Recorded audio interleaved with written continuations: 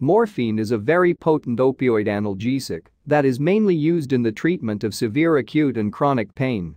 It binds to opioid receptors in the pain pathway and alters the response to pain. Morphine can be administered into the body via several routes.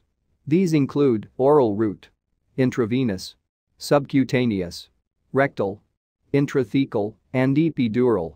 Major indications of morphine include the following: to relieve pain in acute myocardial infarctions, to alleviate post-operative pain, as an analgesic during surgery, to relieve cancer pain, to relieve pain in trauma, and any other acute or chronic painful condition.